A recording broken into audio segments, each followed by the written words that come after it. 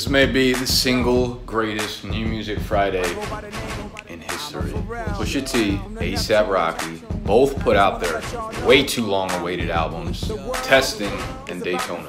By God, I am excited. It's like 2:30 right now. I've had work all day, so I haven't had any time to listen to them, but the rest of the day I'm zoning out, and it's officially Pusha Ton season, baby. My first page that was 1998. Hey. Mama on. I was trapping since a young nigga, by the way.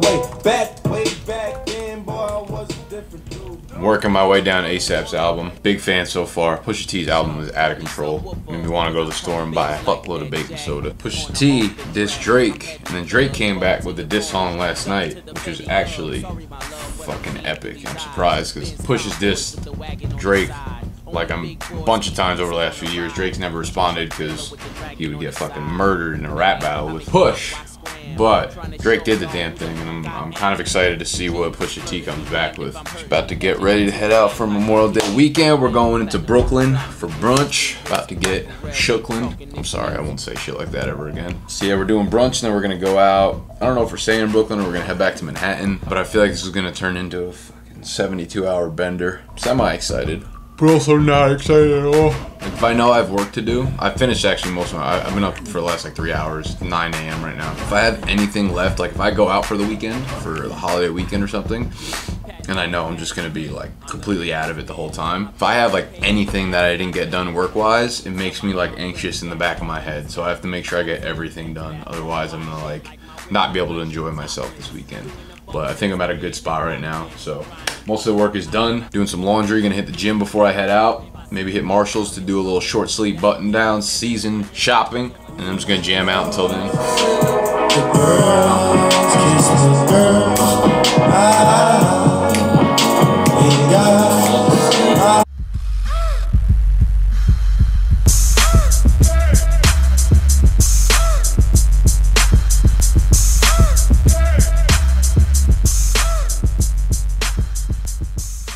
So I was just thinking about something. The deeper I get into marketing, the more I realize that marketing and dating, I guess you could say, getting with girls and guys, if that's what you're into, significant others, just, yeah, dating in general, marketing and dating are almost identical to a T. And here's what I mean by that. If you think about marketing, right, and I've talked about this on my channel before, marketing is a funnel. Think of a funnel, the shape of it, right? On the top, you have your cold audience. So what a cold audience means is that they don't know, it's the entire pool of anyone, right? Anyone that's possibly interested in buying a product or a service. It's the cold audience. They know nothing about your brand, your product, or your service yet, right? They know nothing, so they're cold.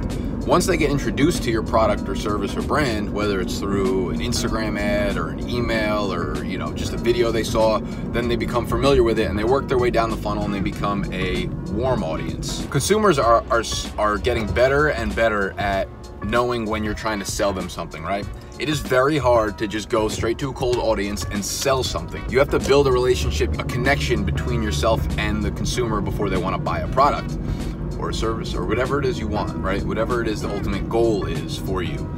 Now, the reason I say that this is so similar to dating, and you think about what you're trying to sell, right? When you're dating, you're pretty much marketing yourself as a person. And when you're marketing a product, right, the higher the price of the product is, the longer the funnel needs to be, the more built up a relationship needs to be between you and the consumer. When you think of dating, right, you have to think of all these little steps in between the relationship that could be almost priced, right? You have like getting the person's number, you have going out on a date, you have being their girlfriend or boyfriend. Being a girlfriend or boyfriend is a lot higher priced of a product than getting their number. Like, what are the chances that you see a Facebook ad for a car? Someone's trying to sell you a $10,000 car and boom, you're sold. Like you buy it off that. Never gonna happen. The same way that you would never walk up to a girl and be like, do you wanna be my girlfriend?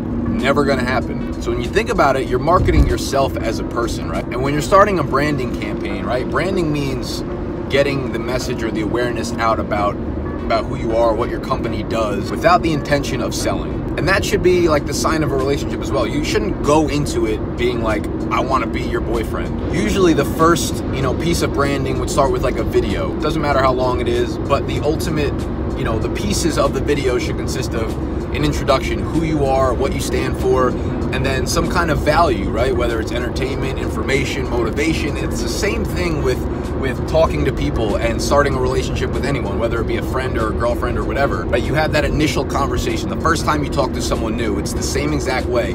And at the end, you know, in terms of marketing, you'll usually have a call to action, whether that's sign up for my email list, buy my product, download this, give me some sort of information about you, right? And a lot of the time when you do that initial video, right, your branding campaign, you won't even have a call to action because your intent is not on selling. And that's the same thing with having that initial conversation, right? You should go into any kind of conversation thinking of it from like a friend's perspective. And you're never gonna date someone in the long term that you can't be really, really close with as a friend first. So when you have that initial conversation, you get a feel for, you know, what you're getting yourself into, what might you be buying in the future, right? And that's exactly what marketing, it's exactly what dating is when it comes down to it. And the other funny thing that I see similar between the two is the phrases being a good salesman and spitting game. Two things that I think are complete myths. I don't think anyone is good at selling. I don't think anyone has game. I think both of them are exactly the same thing, and I think it comes down to believing in what you're actually selling and what you're putting out there and the value that you provide. No one's coming up to me and selling me some bullshit product that they don't believe in, because you could sniff that out from a mile away. And the same thing with spitting game. I 100%, like, I understand why you would refer to some conversations as spitting game and others as just regular conversation. But when it comes down to it, whenever you're talking to someone, that's all it is. It's just a conversation. If you have good connection, good chemistry, that's what you would think of as spitting game. And I think that also comes down to believing what you're selling, right? As I said before, you're selling yourself pretty much. You're marketing yourself. So if you're comfortable with yourself, you're comfortable with who you are, then you should have no problem conversing with someone else, wanting to learn about who they are, and you can give off who you are. So you don't feel like uncomfortable doing it in that sense. You know what I mean? Because if you're comfortable with yourself, then I guess you could say you're good at spitting game. That's the same thing with marketing. If you know your product, if you believe in what you're selling, it's not hard to sell it because people can see the genuity behind what you're selling. There's a reason you have passion behind. That's why, like, if I'm out, right, and I'm like hitting on a girl or something, or if it's someone I want to talk to and they don't really give me the time of day, I'm like, okay, you're fucking lost, because I know what I bring to the table, right? And you should be the same way. You should know what you have to offer, and if someone doesn't see that in you, that says more about them than you. I promise you that. And it's the same thing with the product, brand, or service.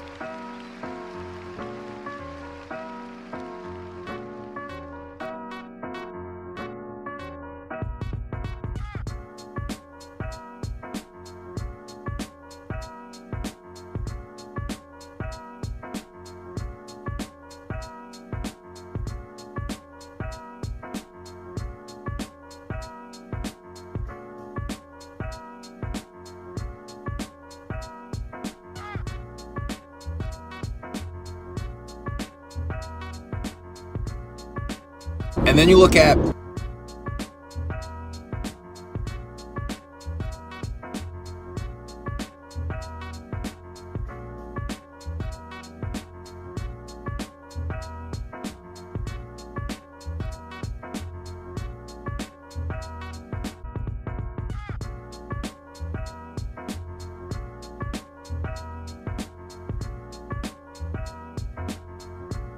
touching you or her body language or something like that. It's the same thing as someone clicking on your ad. It's the same thing as someone commenting on one of your videos. So all these cues, they're telling you that they're engaging with you.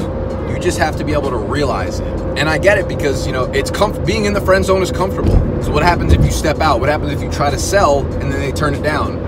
Then one, your product, you or your actual product, just kind of took a reputation slam a little bit. Now you're doubting yourself a little bit, and it's going to hurt you the next time around. But that just means you need to know what you're offering better. When you know your ideal client, when you know who you're targeting, who you're going after, who you want to be friends with, it's not easy to sell them on anything, because you're not actually selling them. They're in the market for what you're offering, right? You don't have to do anything extra to get there. And I don't want to sound like an asshole here, but think about diversifying your customer portfolio. I don't mean dating multiple girls at once, but I mean where you meet them.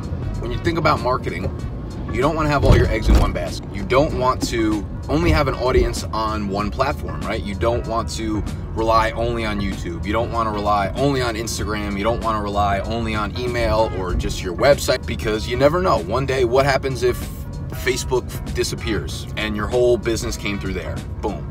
That's why this last few months I've been working so hard on building up my other platforms and audiences, me personally for my fantasy football stuff. Now I have about 1,000-person email list. I have a 4-figure Twitter following. I'm over like 53 or 5,400 YouTube subscribers. Facebook's something I'm gonna be pushing in the near future too. So you have to diversify, and by that I mean like where you're meeting people, right? You have to be open to new suggestions. And same thing with marketing. Whenever you're getting into a marketing service, you have to look at where, like, think about like 3 years ago, Instagram was not a thing. Now it's the biggest thing. In 3 years from now, Twitter might not be a thing anymore and something else will come and take its place. When you think about dating wise, you have to keep your eyes open. Like, you can't just think you're gonna meet your significant other at a bar. What happens if something happens and you can't drink anymore and you can't go out anymore? What happens if you have a lifestyle change? What happens if this platform becomes the best marketing platform and you have to move? So you think of Instagram as the bar. You think of Twitter as the library. You think of Snapchat as the gym. You know what I mean? It's all these different places that you find potential customers, and you always have to be receptive to that and open to change. So your business plan can't be one fold. And on that, like, the most important thing when you're doing content for these different platforms is understanding the context of the platforms that you're putting the content out to. So you can't make one video and then put it out to Instagram, Facebook, Twitter, whatever, because they're all used so differently, you know, and that's so important. You can't do the same shit on Snapchat that you would do on Facebook. And that's why different guys like DJ Khaled blew up on Snapchat, because he's doing funny little bits and just being a ridiculous person. But had he just started putting those videos on Facebook, people would be like, what's wrong with him? It's the same way you can't hit on people at the bar the same way you hit on people at the gym. They all take different approach, they all take different context in order to be successful at it. And to that point, you think of collecting an email address, right? I mean, it's not gigantic in terms of marketing, like it's not gonna give you incredible revenue, but equate email address with a phone number. Same thing, right? You collected a lead, completely comparative. I don't mean to degrade women or human in general, but you collect the email address, you collect the lead, right? From there, they're basically giving you a chance to offer them value in their life. So boom, you get the email address. What's the next thing you do? You send them an email with, hey, here's my new podcast episode, check it out. They'll listen, and if they like the value that you gave them, they are a fan of you, a subscriber. You can get deeper into the relationship. Same thing with the email address. I mean, like a phone number, right? You can call them, you can text them, you could ask them out on a date. You go out on a date, you provide value. However you are as a person, what can you offer them? Are you entertaining? Are you funny? Are you genuine, kind, considerate? You know, all of these things. It's the same thing, and you work them down. Again, I don't mean to make it sound like you're working someone and down a funnel, but the comparisons are just. I'm about to hop on a podcast actually with one of the speakers my mentor brought into the kind of mastermind house that I was out in LA for. So he reached out to me afterwards, Dustin. We've got Lean, L-I-E-N. So he has his podcast, he is a marketing consultant, runs his own business and things like that. So he reached out to me and said, hey, I'm for my next podcast episode, I want to interview 1 or 2 people from inside the house. I'd love to have you onto the show to talk about it. It's your experience. I'm not actually really sure what we're gonna be talking about, but I was like, yeah, absolutely, of course, absolutely. He's a really cool guy, really smart, really helpful. Gave off a lot of valuable content, so there's no way I wasn't, gonna help him out after he helped me out. So 6:43, I'm hopping on the podcast at 6:45. We're gonna do a Zoom call. It's gonna be video. He's just gonna record the audio for it, but I feel like taking it out back. I don't know why. We'll see. So I'm excited to hop on this, and I'll follow up with you guys after.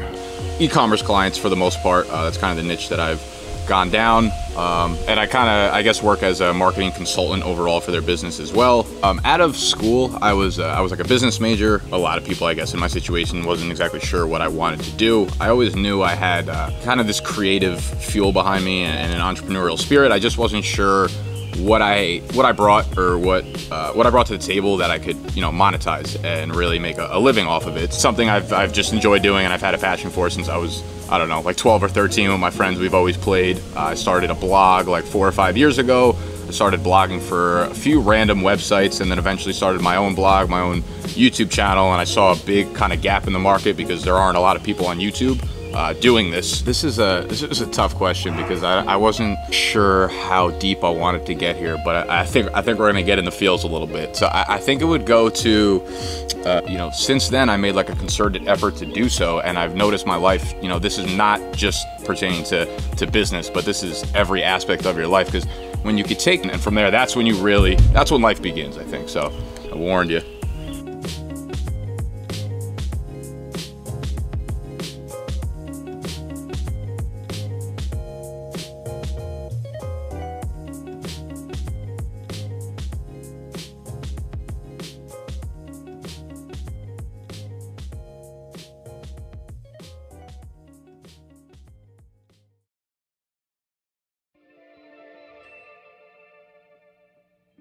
Easy money.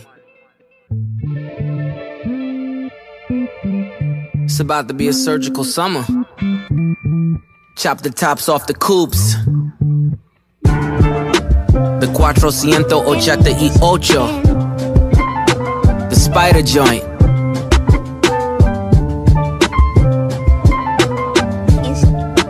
And you know we gotta cut the heads off these snakes, right?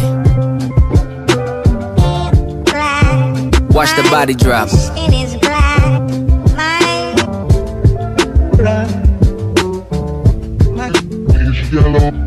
Drug dealing aside, ghost writing aside, let's have a heart-to-heart about your pride. Even though you're multi, I see that your soul don't look alive. The M's count different when baby divides the pie. Wait, let's examine why your music for the past few years been angry and full of lies.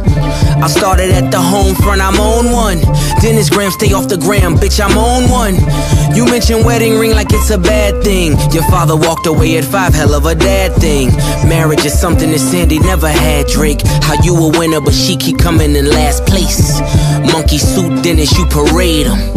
A Steve Harvey suit, nigga made him. Confused, always felt you weren't black enough. Afraid to grow it cause your fro wouldn't nap enough. Since you name dropped my fiance, let them know who you chose as your Beyonce. Sophie knows better as your baby mother. Cleaned her up for IG, but the stench is on her. A baby's involved, it's deeper than rap. We talking character, let me keep with the facts. You are hiding a child, let that boy come home. Deadbeat motherfucker playing border patrol. Ooh, Adonis is your son, and he deserves more than an Adidas press run. That's real. Love that baby, respect that girl. Forget she's a porn star, let her be your world. Yeah. How dare you put yay in my verses? I'm selfish, I want all of the curses. I'm pre-booking the churches, me versus 3 hearses. If we all go to hell, it'll be worth it. Already aligned with the greats. And on that same note, the only ones I chase are 2 ghosts. Still giving you classics. That's the only thing that dates me. OVO 40, hunched over like he 80. Tick, tick, tick. How much time he got? That man is 666. I got the devil flow, nigga. 666. Surgical summer with it. Snip, snip, snip. And you don't really want it with him. Surgical Summer Volume 1. We gon' take this slow. We just gon' peel it back layer by layer. Yeah. Daytona. Album of the motherfucking year. You talking about you upset. Well, I wanna see what it's like when you get angry, okay? You show me that. Push. Chop the tops off the coupes. The spider joint. And you know we gotta cut the heads off these snakes, right? Let's have a heart-to-heart about your pride. Even though you're multi, I see 80. Tick, tick, tick. How much time he got? That man is 666. I got the devil flow, nigga. 666. Bruh! I am so happy. The beginning of this vlog, I was talking about Pusha T dropping his album. Daytona is amazing, by the way. Highly recommend you check that shit out. He disses Drake on the album. Drake shoots back with the Duppy freestyle, which was surprisingly pretty good. I'm team Pusha way, way, way before any of this beef happened. He is like my top 3 favorite rappers. And then Push just violated Drake's entire soul, heart, family, body. Anything that makes a human being, Drake just got taken away from. Woo! The Adidon freestyle by Pusha was incredible. Drake's just getting murdered. Drake put an IG story up last night trying to explain the blackface picture, man. As soon as you need to start making explanations for the shit that he rapped about, you holding that L. I'm so happy, man. I listened to Pusha's freestyle like 30 times in a row at the gym yesterday. Right now we're just cooking up some spinach, eggs. My new favorite snack is dipping celery sticks into a shitload of salsa, and I throw some extra onions in there. It's like fucking 12 calories for a lot of food. Draft day weekend, bro. We just booked the Airbnb. This is sick. Let me show you what it looked like. For those of y'all that are new to the channel or haven't seen the videos where I'm doing this, I'm basically taking 9 of my subscribers. We got an Airbnb in New York City. Officially, we just got it. Bringing them out Friday, Saturday, Sunday, and we're gonna have our fantasy football draft during the weekend, but we're gonna be going out and just chilling and having a good time. So this is, I hope that focuses in on it. This is the Airbnb we got. It's like a penthouse in Manhattan in Hell's Kitchen. Sleeps 10 people. Look how nice this place is. They got a air hockey, a pool table. Man, the next step in this process is to narrow down the people. So we had interest of about, I think it was like 18 to 20 people. Can only have 9 other people in the league. Place only sleeps 10 people. That costs about $2,800, between $2,800 and $3,000 for the weekend, Friday night, Saturday night. But again, this is a high ticket price product for people that are joining me. So everything that they put into the money is gonna be pushed towards the shelter. It's gonna be pushed towards going out, stock. It's all inclusive basically this weekend. Food, drinks, shelter, entertainment, all that kind of stuff. So it's gonna be a dope weekend. So that was the first part of the process. Now I need to narrow down to 9 people who are coming with me, who are gonna be coming out, and they're from all over the country, which is very cool. California, someone from Canada, so it's all over the continent, I guess, if you wanna get technical. So things are looking up. It's a good day. I'm about to just put in work on the draft guide right now. So I have the draft guide dropping. July 8th or July 9th is the date that I'm shooting for to release the first issue. And we have about 70 to 75 pre-orders already on it, which is incredible. It's not even June. Tomorrow is the first day of June. So that is awesome. Thank you to anyone who purchased and watches this. You know what's crazy about spinach? Like when you cook it on there, it just gets stripped. Like that was a huge handful of spinach. I'll give you a little update on what I'm working on. How I'm preparing for this draft weekend. And listen, the reason I think I'm gonna pull this off is because I'm being very calculated on how I'm doing it. There's so much more work that goes into something like this, because when people are willing to pay you this amount of money, you really have to have your shit together. Plan things as best as you possibly can and really prepare for this thing. So pretty much what I've been doing is putting together a sheet, like an Excel sheet of everyone that's hit me up with an email and telling me that they're interested. You can see here, I'm just getting the basics, the information about them as people, their emails, their social, age, gender, all these kind of things to help me keep organized. And then I've been planning on like looking at expenses and things like the prices that I'm gonna be paying for different things throughout the weekend. So on the list, we have obviously the Airbnb. Then we have food. If we're gonna go out to restaurants, we're gonna obviously have snacks and food at the Airbnb. Like you gotta remember, it's throughout the whole weekend. I don't catering for when we do the draft. I wanna have alcohol, so like a bar within the Airbnb that's pretty much stocked the entire time. If we go out to restaurants and stuff, making sure that they can drink. Ubers, so around the city, if we go out to restaurants, if we go out to bars, if we go sightseeing or whatever. So a lot of these people, like, and I'm trying to make this so, since these people are coming from all over the place, right? All over the country. A lot of them, I don't know if they've been to New York City before. I don't know if they'll ever come back to New York City again. So I don't wanna be like their babysitter for the weekend, right? If they wanna see Times Square, if they wanna see the Empire State Building, if they wanna go to, I don't know, wherever they wanna go, I'm not gonna be like, no, you can't do that. So I just wanna make this as like enjoyable for them as possible. And we have all, you know, all these different things planned. Then cleaning supplies for the house. I wanna do like a gift basket for them. That's stuff I'm still working on. I don't wanna ruin the surprise for them in case any of them are watching my videos and stuff, but a lot of preparation goes into the back, and then I'm planning the itinerary in terms of breaking down times when we're gonna arrive. We have to leave, and that's another thing with the Airbnb. You obviously have to be out by like 11 a.m. that last day. So I'm trying to like figure out when, originally I wanted to end the weekend with the draft, right? Because you know, that's a good way to close the entire weekend. But if we have to be out by 11 a.m., I'm not gonna ask everybody to wake up at 8 a.m. so that we could do the draft. That way, like, we're not gonna be able to like cater food and have it done right. So I'm thinking move the draft to Saturday and then go out Saturday and then leave Sunday. But like, I don't know, there's just a lot of preparation that goes into this stuff, and I wanna make sure I'm doing it right. So I'm working on that. And then when it comes to like posting social content, this is another thing that you have to be super calculated about and have intention is everything when it comes to action and when it comes to getting things done in an organized manner. So right now, like in terms of just fantasy football, right? I have my marketing work that I don't really get too into on this channel, but for fantasy football, when you're building a brand, when you're trying to build a social following, you have to be very meticulous with it. So what I've been trying to do is have a schedule down packed, exactly what I'm doing throughout the week and when things are gonna come out, excuse me. So I think my YouTube schedule for the next couple months throughout the summer is gonna be video Monday, Wednesday, Friday, live stream on Sunday. In terms of Instagram, I'm posting 7 days a week, and I have it broken down like literally to an Excel chart here, where it's Monday, Tuesday, Wednesday, Thursday, Friday, Saturday. Since Instagram posts can only be 2,000 characters, I have it set up so that it's like a word count over here, counting exactly how many words are going into it. So it's all like calculated to a T. So, you know, once you start breaking things down to a system, things become a lot easier. Like the upfront setup is always gonna be a little bit difficult, and it's gonna take some time and get, you know, just getting into that stuff. But once you have it down packed, once you have a system, once you have a routine, things get easier and easier, and they become better, and you could start focusing on other parts of the business or other parts of the content so that they become higher quality. So that's Instagram, that's that. The Twitter following, we're at like, I think 1,200 followers on Twitter. We hit 5,500 subscribers on YouTube.